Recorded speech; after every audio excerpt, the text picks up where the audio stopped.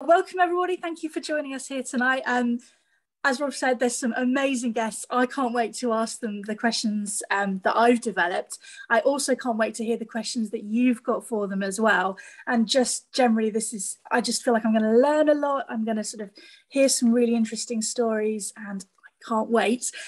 One person that I'm really excited to talk to. I'm going to fangirl a little bit here, Isla, because I've wanted to talk to you for ages.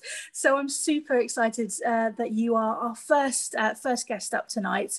Isla, just to start us off, for people who are watching who, sort of may, sort of into bikes, but maybe don't know sort of like this end of the process, how would you define what bike design is? What is bike design? When we say bike design, what do we mean? The easy question to start with there. Straight in there. Yeah, straight in there. The bicycle's already been invented. That's not what we do. But Neil, Dom and I are taking that concept and designing a version of it for a particular user and usage.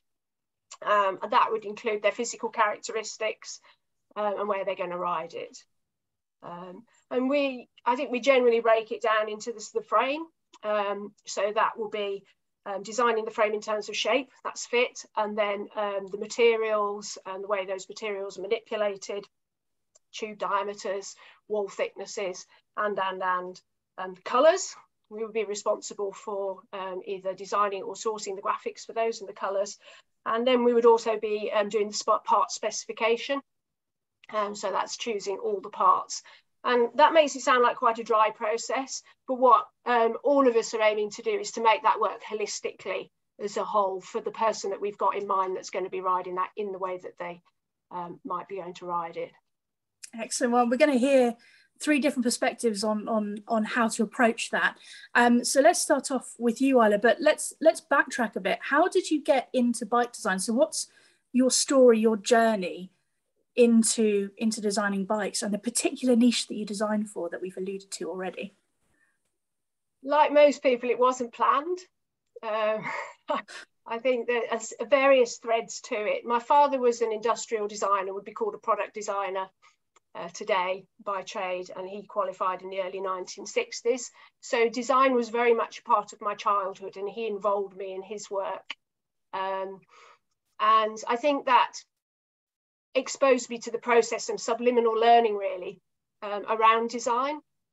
And as I grew up, I got into bikes. I was into bikes really from very tiny. It was a love from the first pedal stroke on my 4th birthday.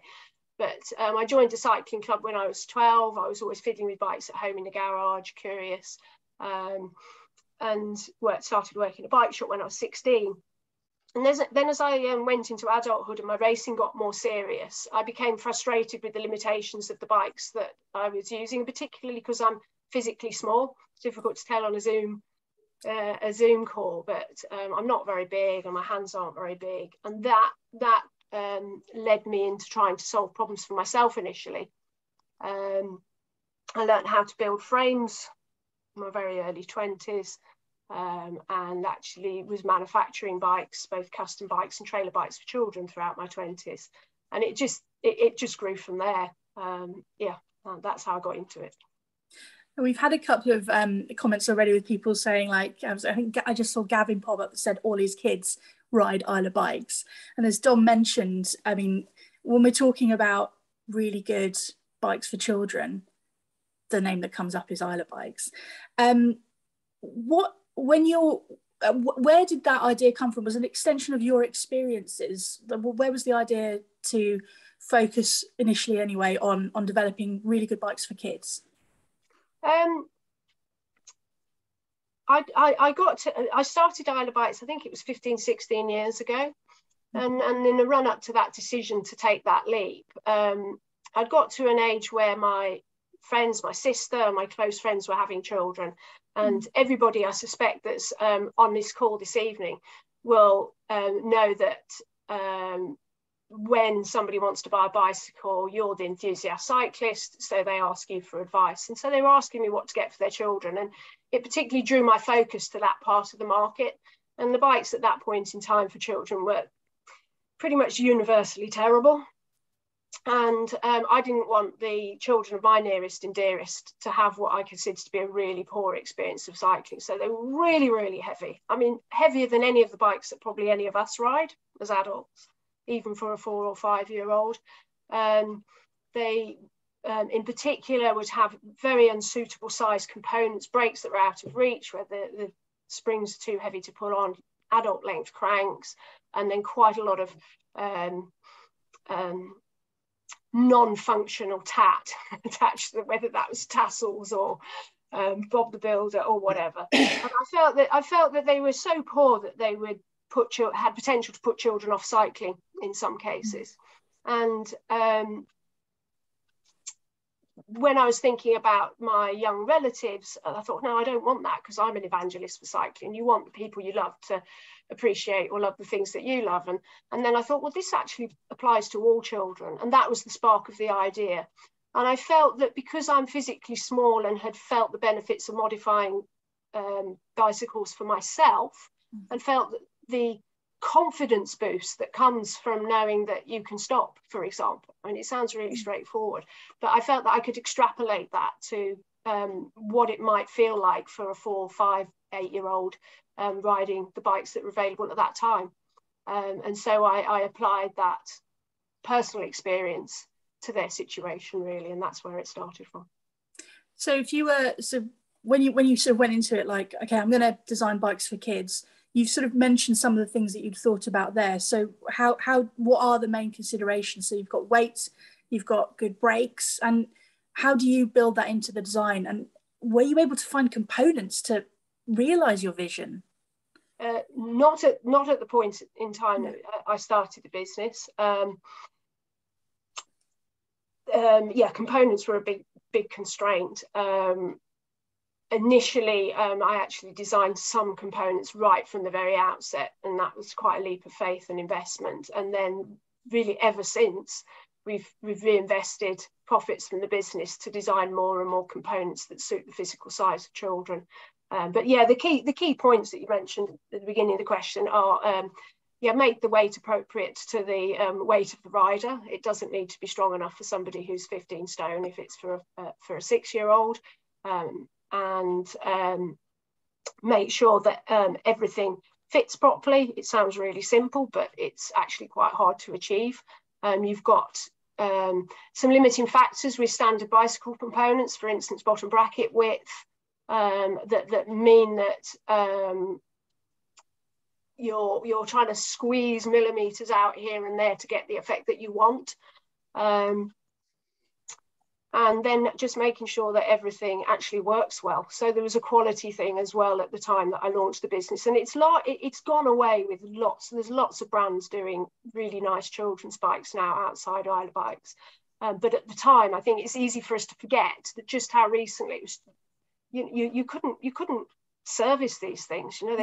They were almost, a lot of them almost unusable. Yeah, I remember working in an Evans Cycles, and we'd have parents come in sometimes and we're like, well, I don't think I can even get like a pump valve on the valve of the tire to inflate the tires at this point. Never mind. Yeah, it was. Yeah, it was interesting. So this sort of market wasn't really, well, the market was there, but the product wasn't really there. The segment wasn't there. So when you came up with this idea, what kind of reactions did you get from people where they're like, oh yeah, that sounds great? Or did you have more like, I'm not sure, like people gonna go for this? Are parents going to invest in these kind of bikes? I think the industry reaction was, you're mad. Friends in the industry. We launched a bike for a 4 year old when we launched the business, or when I launched the business, and it was just me to start with. The most expensive bike for a 4 year old in the marketplace was about £50. And when we launched, our 4 year old bike was £100.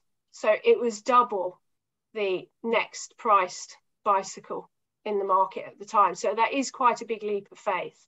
And certainly within the industry, there's a feeling that people just wouldn't pay that much money. They were really considered a disposable toy item for a lot of people.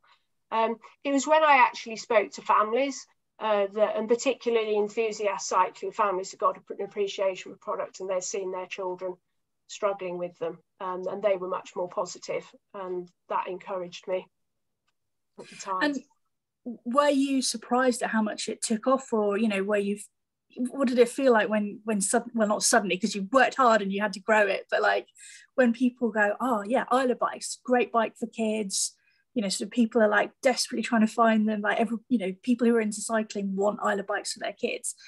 How did it feel to kind of prove the naysayers wrong? I look back on the time of the conception of the business and then working to launch it, and the first couple of 2 or 3 years, and I wonder who that person was that did it. I was absolutely sure it would work. I had an almost conceited conviction in that this was going to work. I don't think I ever envisaged the scale that it grew to. Yeah. And that in the later years, sort of years 5 onwards, but that market, I was absolutely convinced it was there. So yeah, and it was. it was. But now I sort of, like lots of people, I'm riddled with doubts about all sorts of different things, and I look back on that time, and it's like a particular psychological state that I was in, that really enabled me to take that risk, I think. I recognise that totally. Dom's got shared experience. We'll ask you about that as well, I think, Dom, in just a moment. Don't worry, Dom, there's no escaping here.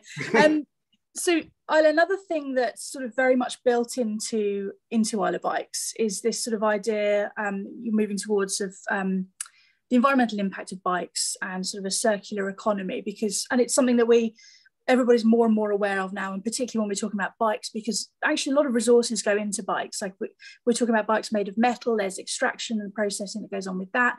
We've got all of the parts, and there were calls recently as well to produce, so for bigger bike brands to stop producing, I guess, disposable componentry that can't be fixed.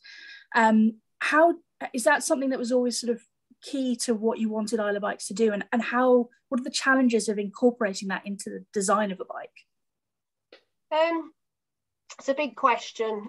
When I launched the business, my entire focus was around making a better cycling experience for children. Sustainability wasn't really on my radar. I think the cycle industry, we make a product that makes transport very, very low impact in terms of the environment, but the way in which we make it, we're not addressing the things that we need to address as an industry at the moment. And I include Isla Bikes within that. There's much more we can do. We did an experimental project, which I think we started about 4 years ago-ish, called the Imagine Project, where we attempted to make bicycles in a circular economy way. And what that's about is that the traditional way of making any consumer product is taking raw materials, usually virgin raw materials out the ground, making them into a product. It's used for a period of time and then disposed of. The circular economy concept is about making the product out of materials that have already been extracted. So they've either been recycled or they're waste from another industry, turning into your product, making that product last as long as possible. So you design for longevity, and then at the end of life, being able to separate and reuse all the raw materials. And we spent actually several years and a lot of money designing a circular economy bike. And the key part of that is actually that it's rented, it's a subscription model rather than an outright purchase model. And that leaves the responsibility with the manufacturer or the brand rather than the consumer for what happens at end of life and for maintaining that and making it last as long as possible. And it also incentivizes the brands to design for longevity, because you make more money the longer it lasts rather than make more money by selling another one. So it's a completely different mindset for designers. And we were hoping that we would be able to launch that and scale it. But the costs involved in actually scaling it, because you don't get paid with the subscription model. When you sell it all at once, you get paid for it in dribs and drabs. We just didn't have enough cash when it came to it. We'd modelled that in advance, but the manufacturing costs were higher. So we haven't managed to do that. But what we're looking at the moment is taking the learnings from that with our current supply chain and seeing if there's another way that we can incorporate them. And life cycle is really, really key, and having the ability to be able to predict the life of different parts of the bicycle, obviously the frame and forks, but all the components as well, is absolutely key. So we're focusing our efforts more on that end of thing at the moment. So watch this space. We do hope to be able to do something more. Take the learnings from a project that on the face of it initially failed. You know, we tried and we did. It failed in the way that we'd initially conceived it, but we're seeing what we can do with that in a different way now. But it's better to try and then, you know, sort of find out what, you know, it helps channel possible further actions, because you can rule out, okay, that didn't work, we know that didn't work, what did work, and how do we go forward from here? And you know, again, like, that's something that I think the whole industry is going to have to start dealing with, because we need to have more repairable things that last longer, that have less environmental impact, so that cycling is, as you said, the environmentally friendly activity that on the surface level it looks like, but it needs to be the whole way through, from production to, well, the end point of the product, which shouldn't really be the end point of the product, should be, you know, the point of evolving it into something new, hopefully. And just on that, I think the key to that is collaboration across the industry. It's too big a thing for an individual brand to solve. So just put that out there. If anybody's listening and want to contact us or share ideas and thoughts, it's going to be about sharing and collaborating.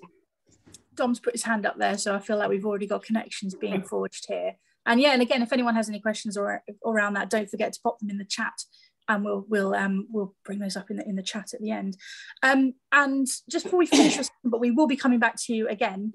What kind of projects are you working on now? So I feel like you've got children's bikes covered. What other projects are you working on? Are you staying with that, or are you evolving? We launched a range of bikes for elderly people a few years ago, 2 or 3 years ago. And we are also about to launch a range of bikes for people with dwarfism. We've been working with the Dwarf Sports Association for a good couple of years now on that project, and we're really pleased that we're about to launch that next month. So you heard it here first. And I think the theme for us is there's lots of, there are really big brands out there doing really good job on bicycles for mainstream people, but there are groups of people that the mainstream industry ignores, and that's really where we're focusing our efforts. Excellent. Yeah. So watch this space, and we'll sort of flag up how you can follow what Isla's working on. Actually, one more question. You're probably, through your work with Isla Bikes, probably one of the most well-known women involved in bike design, and hope, you know, we're seeing more and more women coming into it, which is brilliant. What do you think that sort of has an effect on bike design? Different perspectives coming in, different experiences coming in. What impact can that have on bike design in general and the evolution of bike design for the market as a whole? It builds on my previous answer, really, Aoife. The bicycle industry, from a designer point of view, has been dominated by a very, very narrow group of people, white males, for so many years. And however well-intentioned those individuals are, that narrowness of experience means that there are groups of people who just aren't really registering on the radar. So I think more people with different characteristics coming into bicycle design, and women would be representative of that, will mean that eventually that more people are catered for better. And that's a good thing. More diversity is always more good. Diversity throughout the whole industry at every level. Yeah. Definitely. So yeah, let's keep working towards that. Isla, thank you very much. We're going to come back to you in a minute. Let's move on to Dom, who's clearly itching to get into some of the questions here, because I know that you're going to have lots to contribute to this one, Dom.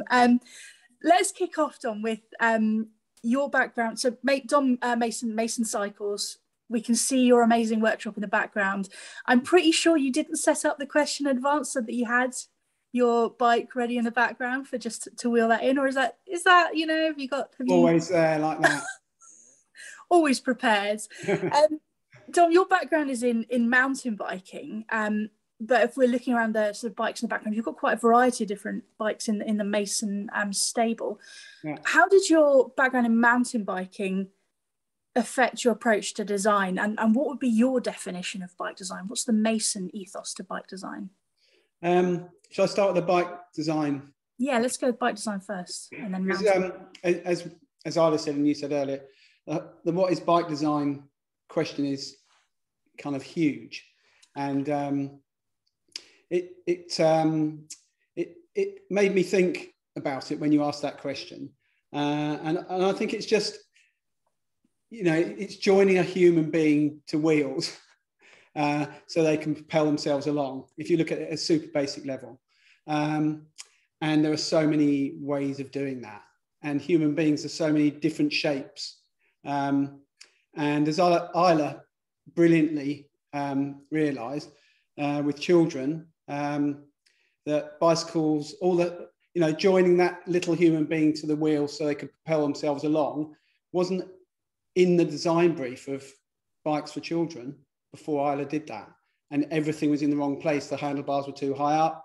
The pedals weren't in a place where you could even push them. You couldn't pull the brakes. The seat wasn't in the right, you know. So if you look at that example, I suppose bike design is joining that human being to wheels, but doing it in a, you know, doing it in a way that makes that efficient. And there are so many different types of cycling and human being shapes and you know, flexibility of people at different ages.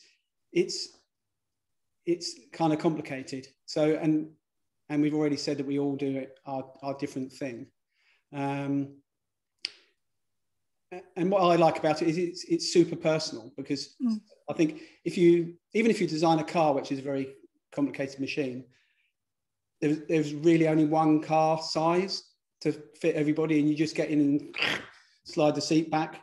And so what I've always enjoyed about the bike design is it instantly make a connection with your customer, because they almost straight away talk to you about their, you know, their stiff back or you know, their inside leg measurement or whatever. So it's super personal already, and then you build your way from there, and that's only one part of it, you know. And then also, as I mentioned, there's all the different tubes, the wall thicknesses, the components, the wheels, the tires, the clearances, what that bike's going to be used for.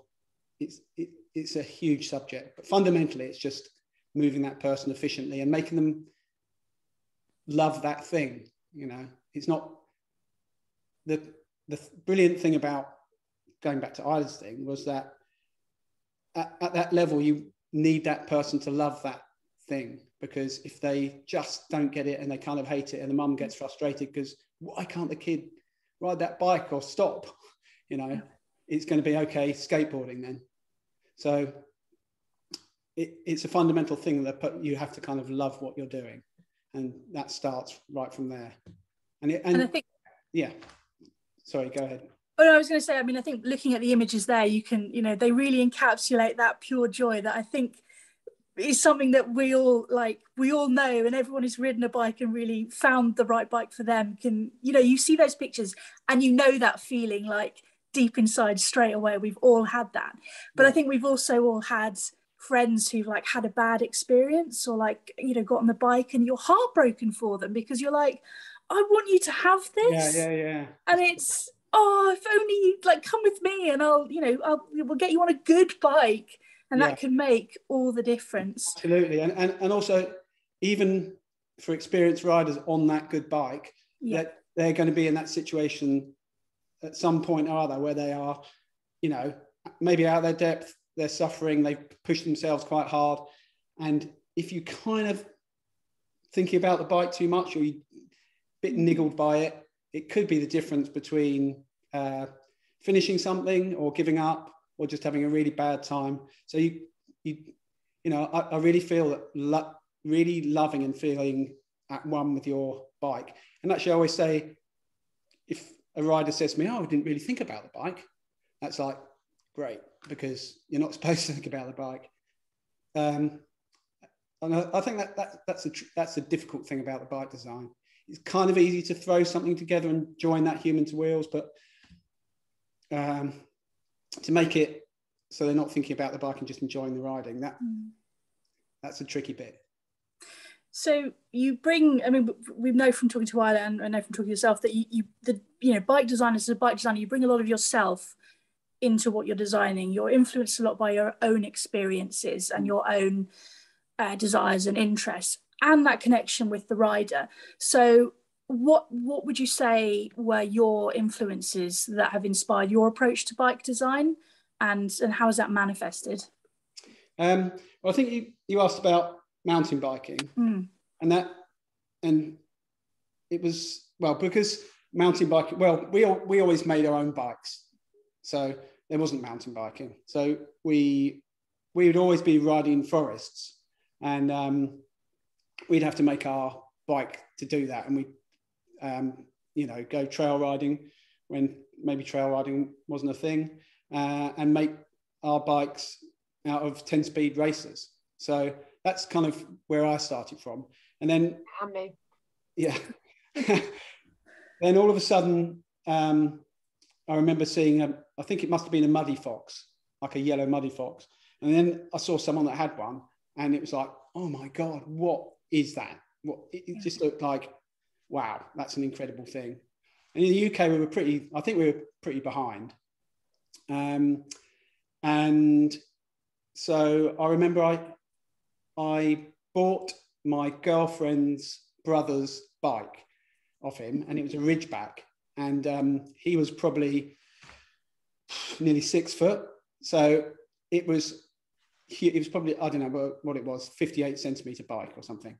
And that was my first mountain bike, and it was great, but I'm only 5'6" or something, so it's way, way too big. And then I saw Kona, and Kona was like, wow, look at that, because it's a super different looking mountain bike frame, and it looked a bit like that actually, sloping top tube, quite a small rear triangle. So I thought, right, because I've always made my own bikes, I'm going to get this Ridgeback, and I sawed it up, and I re-welded the top tube at a slope, and I dropped the seat stays down, and I brazed them back on, and repainted it, and kind of made myself a Kona, and and it was great, and it lasted, and it rode really well, and because it had a long wheelbase, but it was a small bike. It was all of a sudden, it was like quite new school, and so that was kind of just what we did. It wasn't like,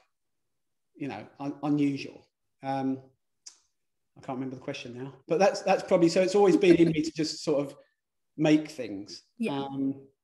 And then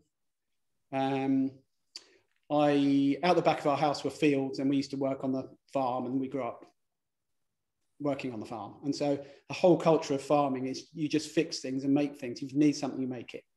And if something breaks, you fix it. You don't necessarily have to buy something new. So that was there as well. And I won't go on too much, but then I ended up teaching engineering to agricultural students. So, and I ended up teaching fabrication and design and welding, and also hydraulics and pneumatics and a lot of first principle stuff like that. And I did that for quite a long time. And then my brother also, he started a bicycle company, which was called DMR Bikes in those days. And that was the very early days of dirt jumping in the UK. And he made a pretty good success of that. And then a few years on, I was still teaching engineering. And he said, oh, we've been offered these carbon fiber forks to sell in the UK from a company called Kinesis, who are a massive Taiwanese bike brand, but just servicing other bike brands at that point. They'd seen Giant. They wanted to start their own bike brand. And so, but they were starting with forks, which at that time, a carbon fiber fork was, for a road bike, was quite a thing. And so I said, oh, okay, I'll give that a go then. So he asked me to come along and help them. And that's kind of where it started, because selling forks turned out to be difficult. So I said, why don't we design a frame to go on the fork and sell it to shops as a frame and fork? You know, and I designed this probably quite awful road frame, but it worked and people bought it, and then from then on I designed more and more frames, and they seemed to be a success. And my mountain biking background came into that. And then looking back at it, I think my kind of almost naivety and lack of reverence for the big road cycling brands. But only looking back at it, I realized that probably paid off, because I didn't have any preconceived ideas about what I should do or the rules of road cycling. Because it's always felt like, or people say that sort of, you know, road cycling is very traditional, very like historical, very tradition based, and I can't think of the word, but sort of classic in its approach to bike design. And you can see sort of like the reticence in the uptake of things like disc brakes. Like, no, we're not having disc brakes. Yeah. Whereas, you know, if you've come from a mountain biking background, you're like, yeah, disc brakes are brilliant. Like, why not disc brakes? Yeah, and it was totally that. And it, you know, I remember I thought, right, cyclocross, that looks mad. Why don't we have a go at doing a cyclocross bike? And I was like, I think I looked at an Allen frame, which were kind of like, oh, people said you should look at an Allen because they're the ones. And I was like, this is terrible. Why is that? So I just thought, right, I'm going to make it with big tubes, big clearance, bit more mountain bike geometry. Surely this has got to be a thing to do, because I just maybe if I had more kind of, I don't know if it's the right word, but kind of like reverence for that brand or where it had come from, or the whole thing you were supposed to struggle with, almost like a road frame in the mud. I would have just thought, oh, we better do it like that. But I just thought, well, that doesn't look right. Let's do it like this. And then the same thing is kind of applied almost all the way through my bike design, if I look back at it. Yeah. So it's that combination of like your experience as a rider, your kind of, so just coming in with fresh eyes and go, well, here's a problem. And you're that sort of like your skills and background, meaning, well, I could make something that would fix this problem. I'm just going to do it. Yeah. So Mason is beautiful bikes. But, you know, if we've been talking about other huge brands like Giant or whatever, like compared to those, quite small. What are the advantages and disadvantages of running a smaller brand in that way? Well, I think the advantages certainly are that we can be agile. And you know, and pretty flexible. And we'll probably talk about it later, but I've never believed in, you know, model years and all that almost marketing contrived industry stuff. And we do things when we think it's right, or when I think, oh, that looks like something's emerging there, let's do something. Or if I just have an idea or a hunch. We're not big on market research, to be honest, but we are quite big on being heavily involved in cycling, from supporting riders to grassroots, and everybody that works here is a rider.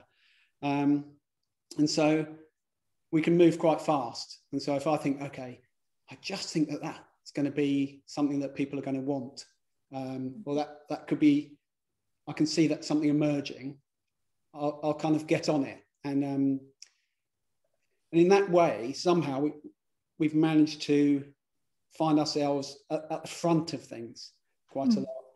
And, I remember people, when we did our Boca gravel bike, there was only two similar sort of products. And it was like, wow, okay, that's quite a surprise. But I think we've done it by being small, but also the people that we have in our community, or the riders that we know, we're able to listen to them really closely. And, Josh, one of our riders, he called me from the desert in Mexico once, and he said, I think I'm I think I've got to the limit of this gravel bike now. You know, I've overloaded it and I'm in this deep sand. And I was like, okay, well, let's think of the next thing then. And so we did. And it's often worked like that. And so that's the way that we work. But I think you mentioned the pitfalls. And because to be like that, you have to be on the sharp bit. You know, so I feel like we're on the sharp bit. And being on this big, round, safe bit is safe. Because it means you can get it quite wrong and you don't fall off the edge.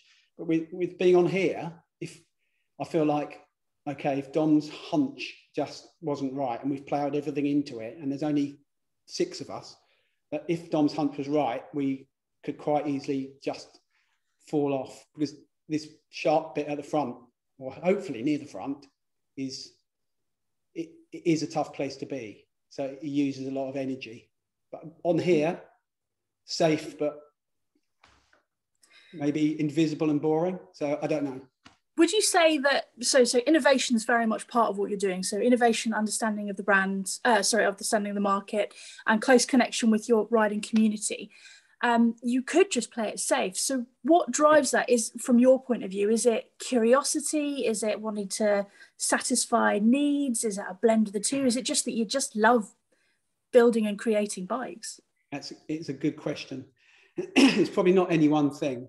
I think if I think about it, what really drives me is maybe I'm watching something. I think, God, if they just had that, or if they had this type of bike, or we just did this, then what could those riders do on that bike? And I think that, for me, that is the fundamental of it. That if I want to see my idea and get those bikes under people and see what they can do with those bikes. And you know, and I think for me that is what I love, is that people do say, "My God, I got that bike," and they it might sound a bit grand, but they do say, and it really it changed my life. And you think, oh, but then it really has. And they'll tell you where they've gone and they got lost. You know, they bought a bike for commuting and they've ridden across Scandinavia or something. And yeah, so I think fundamentally it's just like having that idea, thinking I would like to get that machine under people to see what they can do with it. Yeah. And then, you know, and then I put myself through the whole thing of taking idea from an idea to getting underneath people, and it's, you know, it's quite a journey. But yeah, I think you have to really, I don't know, I think it is so hard that you have to have a passion for it. And I wouldn't want to, I don't think I could have kind of carried on if it was just doing it for, you know, from the point of view of a spreadsheet, you know. Yeah. If it was just, we were doing 699 things and we had to just market them to people. Yeah. It's too hard. That wouldn't work for me. So it can only be that I want to see what people can do with the bikes. Yeah, I think that's something that's definitely coming across talking to Isla and yourself, and I'm sure this is going to come across with Neil as well, is that it's that underlying love of cycling and wanting to share that and give people the best experience. And yeah, I mean, I know it sounds really cliche, but it can change your life, even in small ways that can have big ripple effects across your whole life. I think that's something that I really love about bicycles, and I think that's something that I think all of our bike designers share with that. Neil, Dom, thank you for that. We're going to come back to you because there's more questions. There's some questions I haven't asked that I desperately want to ask you as well. But we're going to move on to Neil Sutton now. And Neil, you've branded, we've got the bike in the background. We've got your Sonder t-shirt on. You're like primed and ready to go. Could you tell us a little bit about your fascinating journey through the world of bike design, and how do you define bike design? To be honest, I think I'll struggle to sum it up as well as Isla. I would say for me it's a bit of a problem-solving exercise. So we always, when we're looking to introduce a new bike, we start with intended purpose and obviously target audience. And from there, you sort of plot out, right, we want this much suspension travel, this wheel size, this tyre size. And then it's sort of putting together the puzzle. So getting the frame numbers right, so all the bits fit where they should fit, and the bike rides as intended. So a lot of back and forward with factories, fine-tuning designs, a bit of trial and error, and then just testing, really, getting the samples out, getting out and ride. Obviously the fun part of the job, really, getting to ride on work's time, get paid for it. Sounds terrible. I don't know how you cope with that one. In that part of the process, so what does it feel like when you sort of like you finally get that first iteration of the bike that you've designed and you get to take it out? Like, what does that feel like? Yeah, new bike day is you think it'd wear off because it happens so often, but I do really enjoy new bike day. And I think in the last month I've had 3 new bikes. So it happens quite a lot.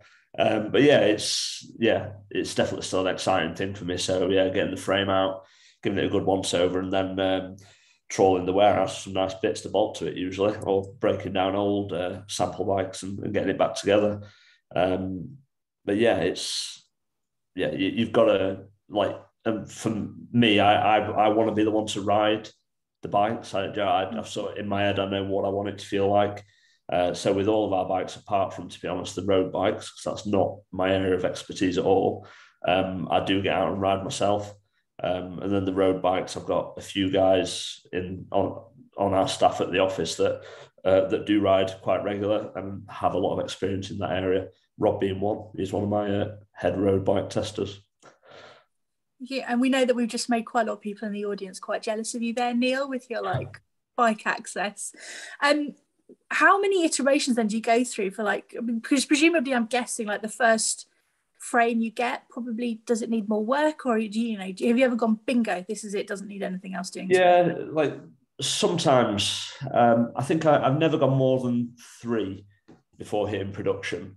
So I usually get the first one in, and I sort of sometimes know in the back of my head that I want to try this, but it might not be quite right. So I'll sort of stick my neck out a little bit, give it a go, and then sometimes I'll dial it back to where I thought it should be somewhere. Sometimes I'm going to go sort of halfway back. So it's as I say, it's trial and error. There has been a few bikes that have just been first time, like win, but not many. It's not every day that you get a first time sample turn up and it's perfect straight away. There's always a couple of mil here or there, half a degree here or there. It's a bit of fine tuning. And how did you, like, at what point in your cycling journey did you go, like, do you know what, I want to design bikes? Was it fairly early on, or does it? To be honest, I didn't. My career progression has been a bit of an odd one, really. Sort of, I suppose, meeting the right people at the right time, and just going with it. So, like, my history is I was doing IT at college while I was working in a bike shop part-time as a mechanic. Really fell out of love with IT, just not the most exciting thing. So when I finished the course, I was like, right, I'll just go full-time in bike shop until I sort of find something I want to do. And to be honest, the time in the bike shop probably did serve me well, because I think in the 7 years I was there, I had about 16 bikes. So I rode pretty much everything, and there were always demo bikes coming in from manufacturers. And I just sort of tried to try everything, from downhill bikes, dirt jump bikes, obviously early days cyclocross bikes before gravel was a thing. And from there moved into working for a brand as a mechanic. Did that for a couple of years, moved around a few departments at that company, worked a bit with the designer there, helping sort of product testing. Definitely, I did get a bit of input on a few of the new models that came through in my time. And then for my last couple of years there, I was managing the workshop. So just looking after bike assembly, a team of 12, 13, 14 guys at our peak, sort of putting out 400 bikes a week. I wouldn't say I was really, really happy in the job. I was sort of still looking for something. And that's when our boss, David Hannay, CEO of Alpkit, previous CEO of place I was at before, got in touch with him and said, we're launching a bike brand. And he didn't say, do you want a job? He said, do you know anyone who wants a job? So I'm like, me. So I sort of came into Alpkit to look after Sonder. The initial job was sort of just look after the day-to-day, not the design part of it. Back then, we did have an external designer, Brant Richards, who UK industry, quite a big name. And he did the original 3 Sonder designs. At the time, he had other business interests getting quite busy. So he sort of stepped back and we sort of stopped hearing from him a little bit. So when that happened, we realised, right, we need someone to do this. Dave's like, oh, who should we get? And I'm like, I'll give it a pop. I reckon I might be able to do this. And 6 years later, I've still got a job. So you're doing something right there, Neil. Yeah, that's it. It's like I say, it's probably not the story most people expect, but yeah, that's the way it happened. But I think that's also lovely to hear as well, though, that there's not like one set route to do anything. It's like, no, you've got to go and do this course and then this course and then this. Like it's there's so many different routes. And again, I guess it goes back to that whole point that everyone has a different experience, comes with a different perspective, and you bring that into what you're building, which I think is lovely. Like it means that, we might have prospective, sort of bike designers in the audience listening to that who are like, well, actually, I could go into this now. It's something I've always been interested in. I never thought about it before, but maybe this is what I could do, which I think is fantastic. I probably won't be doing that myself, but I'm quite happy to, ride the bikes that you guys design. So we'll just go with that. So Sonder, like all the bikes that we're talking about here tonight, sort of British bike design, does coming from the British perspective, and I guess I'm potentially talking about like weather, terrain, that kind of thing. Does that affect how you approach bike design? It definitely does. Just the basics are one thing, like you say, with the weather. I used to hate getting bikes that were designed out in California when I went to the bike shop that had exposed section of gear cable. It's like, why? There's no good reason.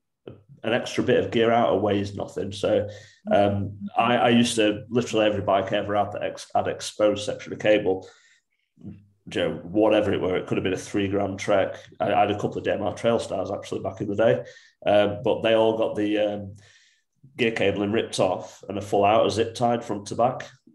It's just like I said, the basics. And then decent tire clearance, ability to run a proper tire, not like a 2.1 semi-slick that's still rubbed when it got muddy. And then terrain wise, I would say that in this country compared to the rest of the world, our trails are what I'd consider more technical, tight and twisty. Even our fast trails aren't fast, they're technical, tight and twisty.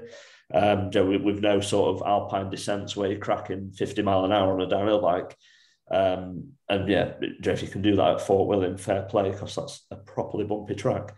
But with that, I decided our bikes, I'd like to say, a design with that in mind. So more of a playful character, short rear ends, keep the reach numbers quite sensible. So we don't need crazy long bikes for super stability when we're topping out at 25 mile an hour every so often. We need a bike that will get around the corners in between those straight bits, because that's where the time is. And at the same time, I wouldn't say I make bikes for racers. Most people don't race. Most people ride on a weekend, Sunday morning, then get home and have family time with the kids. And I think our bikes suit that sort of rider perfectly, in that they are sort of they're just quite a neutral geometry, like neutral sizing, nothing crazy long. I don't really know how to sum it up. Yeah, versatile and robust. But I mean, it sort of comes back to that whole thing that I think we can get carried away with when you're looking at bikes. Like, oh yeah, I want this latest thing that, you know, I could totally ride an enduro on. It's like, realistically, am I going to be riding an enduro when my local trail is, you know, fairly flat, and, you know, long travel enduro bike is not going to be the most fun to ride on that. That is definitely one of my pet peeves. Is you go to a trail centre and 95% of the bikes have got 160, 170 mil of travel. When a 120, 130 bike is just the absolute ticket for a job like that. Yeah, and so playful and fun and poppy. I'm a big fan of short travel bikes. Yeah, not numbing the experience. But Sonder also do offer a degree of customization in some of their frames as well. Why offer that, and what kind of things do people go for? To be honest, I think we just offer it because we can. We work with quite a good titanium frame factory that's more than happy to do as one-offs. And it is only in titanium. And you know, we can do pretty much anything. A lot of it is just tweaks to current designs. So people who they want one of our off-the-peg frames, but actually they want the seat tube off a medium with the reach off an XL, and just mixing and matching bits like that. We do, you know, odd things like pinion fat bikes. We've done a few of those. There's the bike behind me, which is my own personal titanium dirt jump bike. And then we've done a few monster cross bits and bobs, so gravel bikes, but with 2.4-inch tyres and suspension forks. Whatever anyone wants, really. We probably do, I think, probably average around 20 custom frames a year. And they're nice little projects, a lot of them. You know, some people do get in touch, sort of seeing what's possible, and then they end up going away and just ordering a stock frame because they, you know, once you talk through what difference the changes they've asked for will actually make, it's like, well, you know, you're not really achieving anything. the off-the-peg frame is the right frame for the job. It's quite a fun part of the job, to be honest. It's additional to my day-to-day, just that getting the odd strange request through. A nice little extra project to get your teeth into. Yeah. And another angle that we've sort of talked a bit with Isla as well is the environmental impact of bikes, because, you know, Sonder being part of Alpkit, that's something that I know that Alpkit are very aware of as a brand, the environmental impact of their products, you know, so longevity of their products, repairability of their products as well. How does that approach manifest in Sonder? So design-wise, you probably notice there's quite a lack of carbon in our range of frames. At the minute, obviously, carbon recycling, it is slowly becoming a thing, but it's slowly. And it's going to be a while until it's quite an easy thing to do. But off the back of that as well, with carbon, you can't really, you pay a fortune for a set of carbon molds for some frames, and that's it. You can't then go and tweak the seat angle a little bit, or as sort of trends move around, you can't be that reactive with a carbon frame. Whereas obviously working with aluminium, steel, and titanium, we can sort of incrementally change bits and bobs with every batch if we want to, just to keep the bikes current. On top of that as well, parts. I like to think we fit parts that are fit for purpose, fit for intended purpose, and they're the right parts. Like they're the parts that, well, the way I look at it is I'd spec a bike how I'd want it. And not that I'm the most amazing rider, but I sort of know what works and I know what I like. Not saying everyone should like what I like, but yeah, we try and put a bike together so that when you're taking out the box, you're not taking bits off and binning them. Just fitting good solid kit out of the box is a big part of it. We also have a code of conduct for our suppliers. So it's not a super long document, but it's definitely something that when we approach a new factory, we go through with them and sort of check the boxes, and it just covers the basics. So something you don't really see anymore, but like child labour, fair pay, which is still a bit of an issue in some factories in China. And it becomes really obvious when after Chinese New Year, you see a drop in quality on a batch of frames. again, it's all little bits like that, which we are super keen that the guys that are making our bikes are treat well, fair pay, health and safety is up there. And then obviously we do look at their environmental impact. So yeah, we're pretty keen on that front, I'd say. Yeah, it's really interesting that you talk about the sort of corporate ethics side of things as well, but also, you know, you have power as a brand there to encourage change further back up the chain as well as sort of outwards and down to your customers. So it's a really interesting perspective on things. And in terms of your customers as well, sort of, and the sort of wider cycling community, does Sonder get involved with sort of the environmental and the ethics side of that, sort of, you know, diversity side of cycling? We definitely do. It's definitely something that we do promote.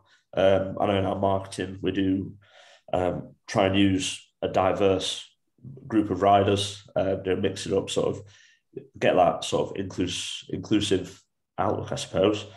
But yeah, no, obviously we put on, at the minute we've got the gravel series going on, the Sonder gravel series, which is huge, and like over 100 riders at each event, all walks of life, all riding bikes, all have a big smile on the faces.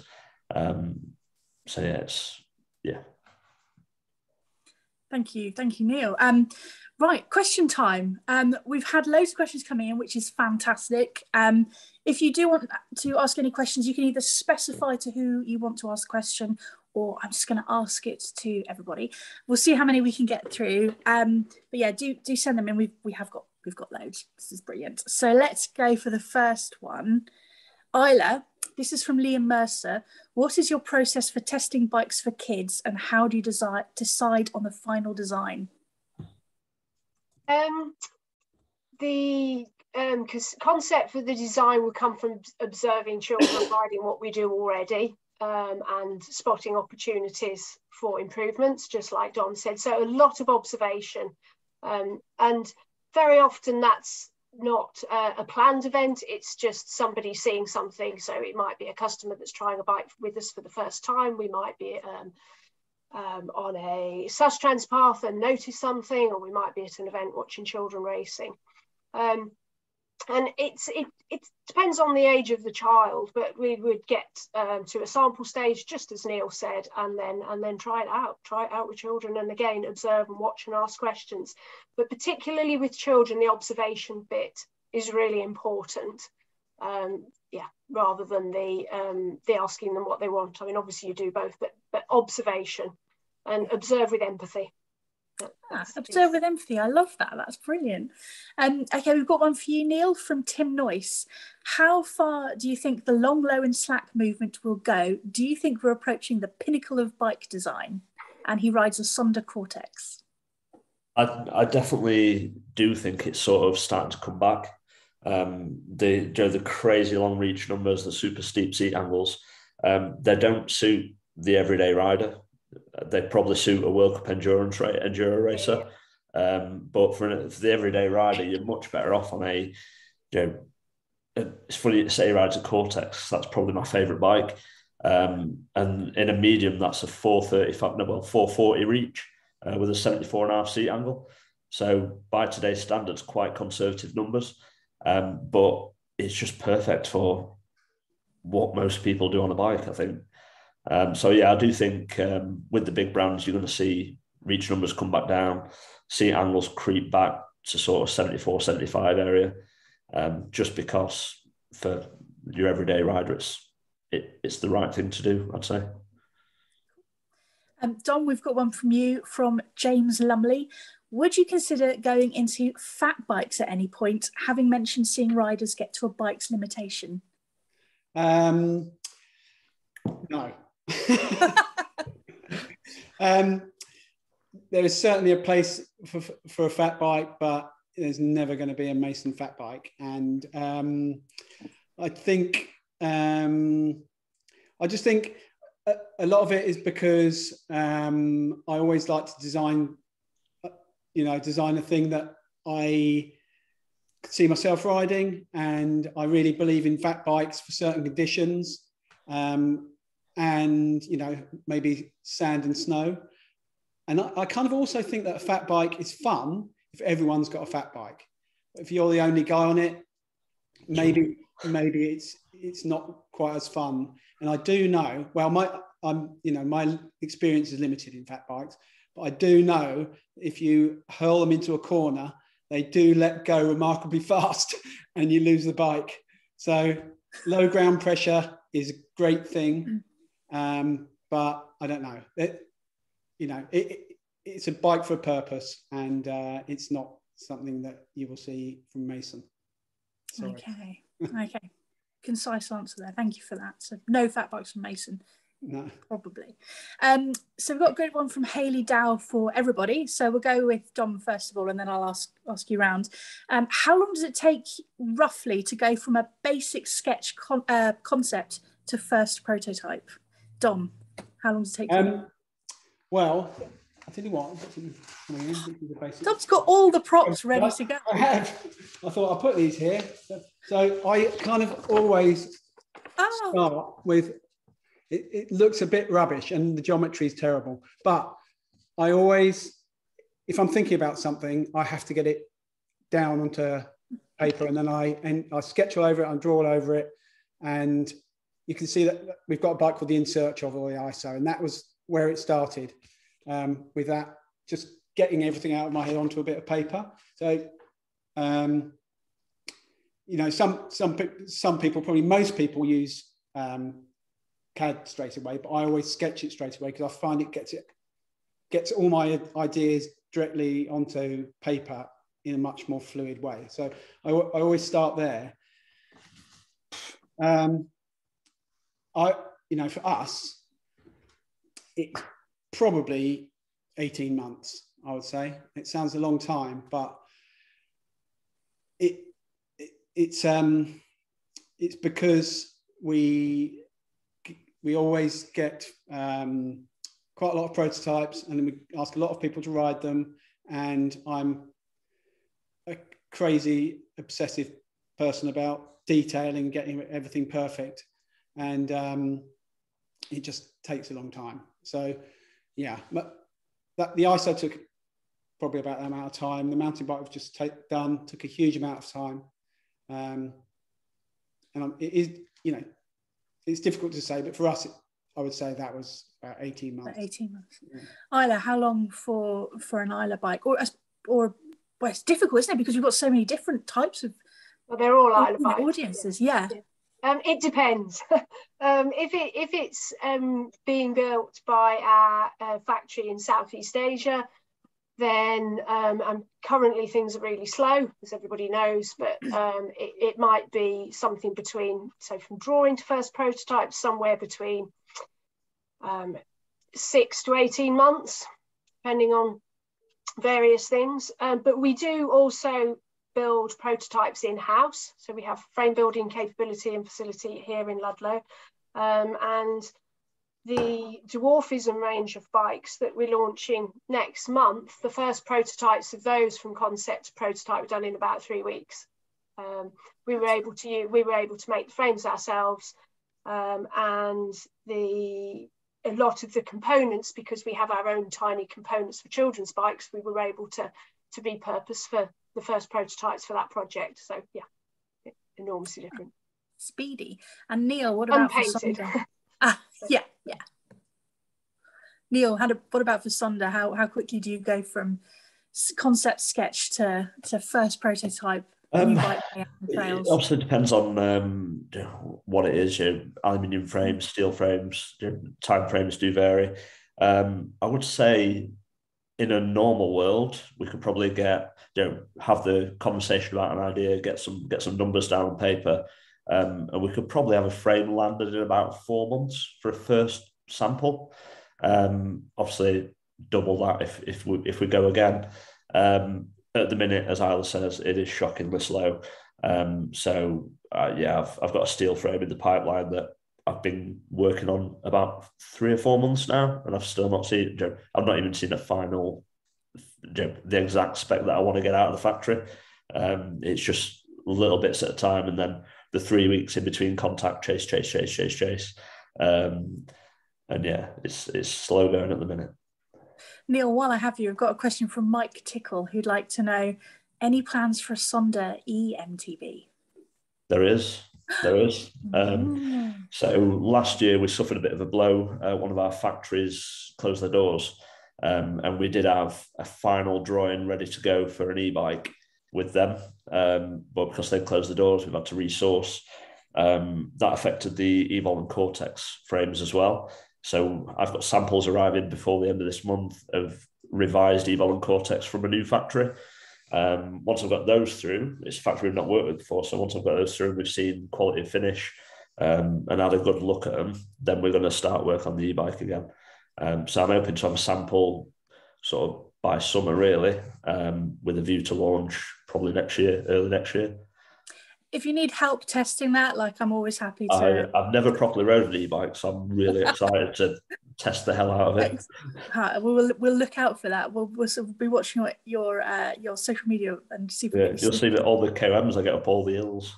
I think you're supposed to turn it off for that, but I've got another question that I'd quite like to ask all of you, which is to do with the feedback from the communities you get when you're riding. So Dom, I know that you support quite a lot of you've got quite a lot of riders that you support, the Mason Cycle supports, and you've had riders do events like things like GB Duro, and a lot of women riding on your, quite a good split with male and female riders as well, which is probably more than the industry average for that kind of thing. How important is that kind of feedback from a design point of view, and just from a brand point of view, to support riders and communities? Well, it's fundamental to Mason, and right from the start, I was supporting my friend Josh Ibbett, and he won the TCR in 2015 on one of my first bikes, and it was a pivotal point for us. And since then we've always been super keen on supporting riders, and really, the female riders that we support have been, first of all, they've been people that have come along and chosen to ride our bikes, and we've just made a connection and seen something in them and decided to help them out, and we've continued in that way. And we only have a very small group of supported riders, but it is 50-50 split. And, interestingly, you're mentioning the female rider thing, and when we were talking about this talk, it made me start to think about female designers. And, we're super lucky to have Isla on here, who's, an absolute inspirational designer for me. But something that you mentioned, the GB Duro, and last year's GB Duro was striking because it was almost exactly 50-50 split of the starters. And something that we mentioned right at the start of the talk was, that we really hope to see an increase in the amount of female bike designers, because that will really bring something to the industry. And this type of riding, if we're going to talk about the GB Duro, which is like an ultra endurance type of riding, a bike packing ultra endurance, it's not about brute strength. And so it's really leveling, and it really is, there's a lot of belief and willpower involved. And I really believe that's why we're seeing female riders do so well. And it's something that we kind of started to notice early on. And because of that belief thing, I think that's why you're seeing it, there's 50-50 split, because more female riders see that happening. They believe they can do it. And,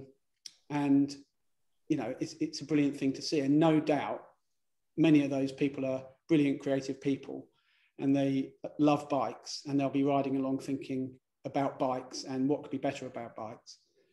And, I hope, and I believe it to be true, that we will see more female bike designers because of that, because, there's no reason why males are any better at designing things or being creative, but it's just this social expectation thing where, you know, oh, blokes go and build dirt jumps, don't they? You know, and that's where it starts from, and they end up riding bikes, and then they end up designing bikes. So, you know, it's going to take a while, but it's definitely great to see that type of leveling up. And I think it's interesting that sort of you all of you as designers and as brands as well, are concerned with that, like want to share that, want to make this sport more diverse, not just in terms of providing good equipment for people to do it, but in terms of also encouraging people to do it, improving representation, supporting more diverse riders in their ambitions, and helping them, you know, providing inspiration, hopefully helping them into the industry as well, because that's where change happens as well, is when people are part of it, they're, you know, involved in it, making the decisions rather than just on the receiving end. You know, that's what we kind of want to see. We want to see more Islas, Isla. We want more of you. We want more different people. We want this to be, you know, the wonderful, diverse, you know, sort of support that it could be, which I think is fantastic. Isla, what's your... It can only improve things, and it can only enhance the world of bikes. So, yeah. Absolutely. So we've got loads of questions coming in now. This is a good one from Adam Stott. Okay, this is for everyone. I'm going to start with you, Neil, though. Tough question. From your own range, if you could only own one bike, which bike would it be? Neil, which bike? Well, this one's not in the range, so I'd keep that. And then I think this is going to be cheating here, isn't it? And then out of the range, I would have a Cortex. I think, as I said earlier, it's just the one bike. You can take it bike park Wales, take it around regular trail centres, out in the peaks, lakes. It's perfect. And the only thing it's not very good at is the thing this one's really good at. So I'd be sorted. Okay, so sort of two, but we'll let you off for that one. Not in the range. Okay. Isla, what about you? Well, given that the majority of our bikes are for children and don't fit me, I think I'm going to slightly change the question and tell you which one's my favourite one, which is also quite a difficult thing to answer, because it's like asking somebody which is their favourite child. You're really disloyal to all the others. But I love our Knock 16, which is our 4-year-old's bike, the one with the slightly bigger wheels. We do smaller ones for children that are physically smaller when they're ready to learn to ride. But it's been my first. It was my first love when I launched the business, and it still is. Aesthetically, I just find it the most pleasing out of all the bikes we do. Excellent. And Dom, pick one. I think it would have to be, well, that's my bike there, which is the titanium version of our Boca. So we call it adventure sport bike, but gravel bike. So it's that one just because it's so adaptable, and I've taken it down some, you know, red runs in the Alps to commuting to work. So, you know, that's the kind of thing that I love. If I had to have one, because I can chase people on mountain bikes with it, and I can ride it fast on the road. Do you get funny looks when you catch people on mountain bikes on that? They're like, I got funny looks when I was in the French Alps on those red and blue runs by the guys with full face helmets and all body armor, and then they were going, the drop bars, like, don't go down there. Sort of thing. And I was like, no. But I did crash a lot and go over the bars and all that kind of thing. But also it informed me about my next bike design and what I wanted to do with it. So, you know, that's what it's all about. All a learning process. We've got this is another good one. Clive Coleman would like to know, what is the single biggest challenge in frame design? Anyone want to volunteer to answer that one?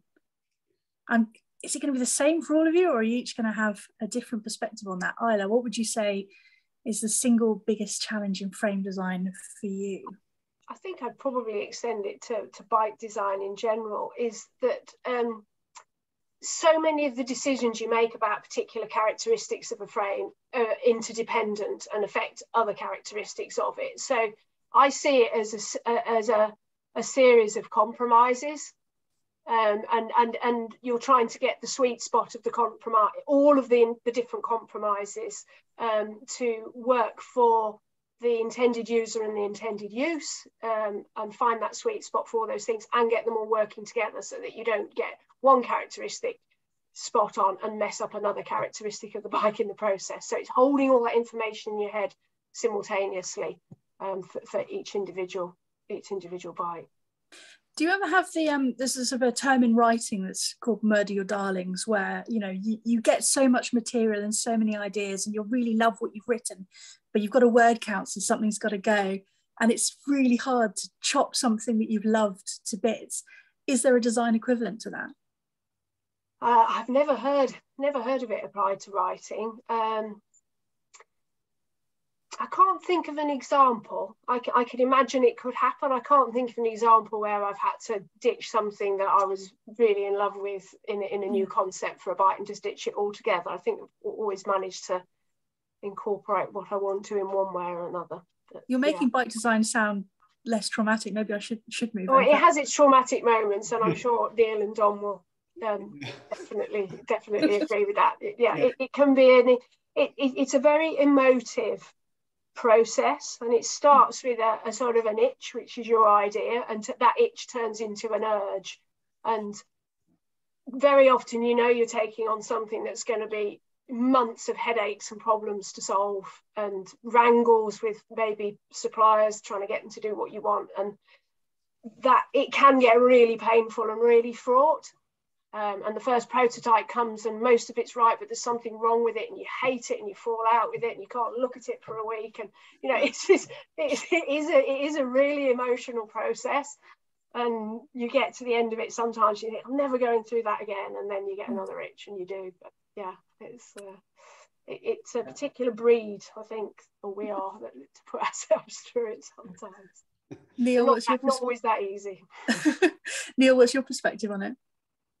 I fully agree with what Isla said about sort of the balancing act of getting all the characteristics you want out of a bike while thinking about clearances of this, that and the other, making sure this will fit there. All the little bits of the puzzle that you got to get in. A big frustration for me with bike design at the minute is definitely working with the Far East. It's just painfully slow. It'd be so much easier to just walk around the corner, but then obviously we're not set up in this country that we've got this sort of, we've not got to that level with our sort of production ability over here, where we have got the setups for sampling and pumping out hundreds of thousands of frames a year, really.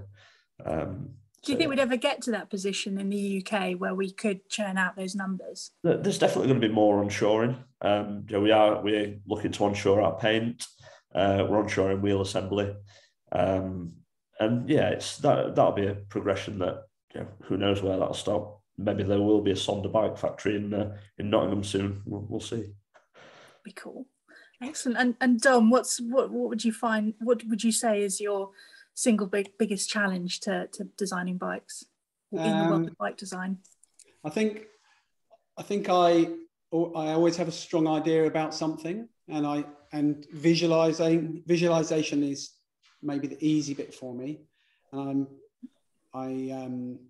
quite creative, and I can work with my hands, and I'm an engineer, and I love metal and welds and all that kind of thing. But my big challenge is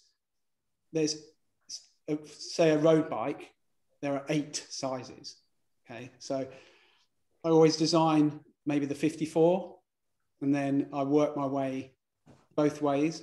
But numbers, you might be surprised to hear this, but numbers are just not my thing. If you ask me to add up, you'd be amazed how useless I am at doing it. So that it pushes me right to the limit, and I get exhausted by getting everything right and creating that, from a 48 to a 62 and making it all work correctly. That is, for me, it's hard. That's one of the hardest things of my job.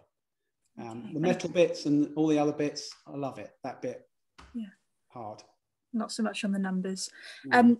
We're running out of time, so I have one more question that I want to ask all of you before I hand back over to Rob. And I think it will fit in really nicely because we've talked a lot about sort of the passion that you all have for this and how it's an emotive sort of career choice really, and process that you do. So my question is, when you're out and about and you see someone go past on one of your bikes, how does that feel? Dom, we'll start with you. Do you know what? It's since I started, which was probably about with the other brand that I took on for my brother for Kinesis. That was 1999, I think. And it is still, if I'm in the car with someone or riding and I see a bike go the other way, I always try and stop them. I always go, because I want them to know how they feel about it. And it is always quite exciting to see someone on the bike. So that's great. And I hope it's always like that. But because I guess there's relatively few you think out there.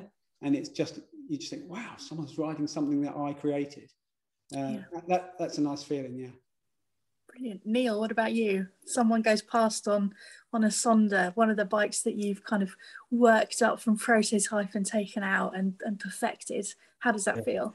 I think in 6 years, not counting events, I think I've only seen 5 or 6 on the trails. And I'll look from everywhere. And there's definitely, when you see someone on a bike that you created, it's a weird feeling, definitely like a sense of pride, like sort of definitely raises a bit of a smile. It does depend which of my mates I'm with, because they usually will take the mess. But yeah, I love seeing it. And I do remember I met a guy out in the peaks at the bottom of Cutgate.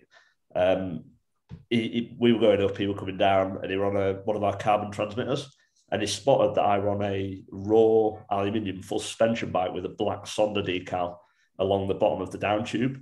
So he quickly put 2 and 2 together. And yeah, it was just such a nice joke. As soon as he realised, he was just gushing about the bike. He was so happy. And yeah, it's cool. It's nice to get that reaction. Thanks. And Isla, what about you?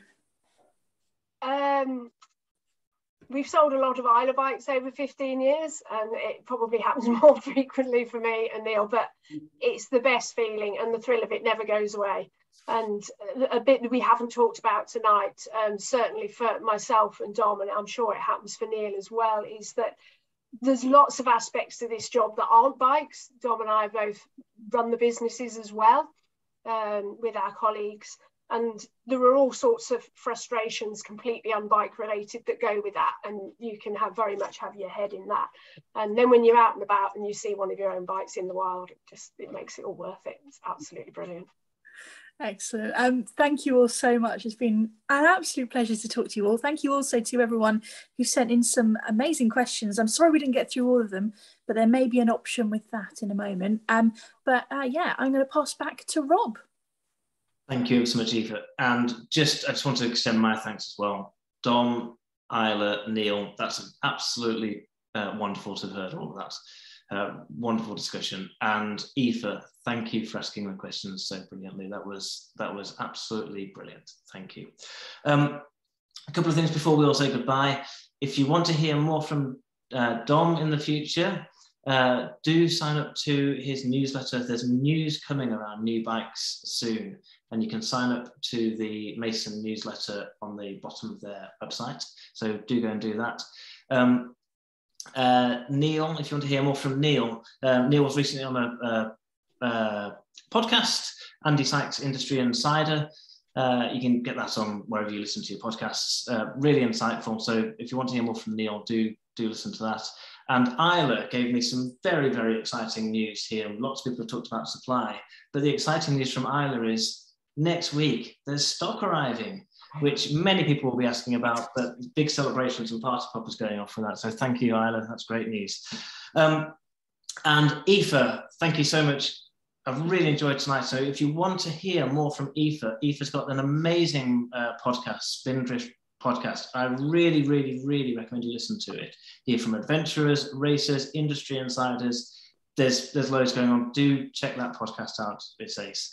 And finally, thank you to everyone who's come along and joined us. It's a long night, an hour and a half to spend with us. So we're so grateful that you spent that time with us. Grateful for all your questions. And it's 9 o'clock. It's been long enough. Look out for us on the next Alpkit night in. We'll let you know what's coming up. But in the meantime, have a lovely evening. Have a lovely week. And thank you ever so much again. Yeah, thanks. Good night. Bye, guys. Cheers.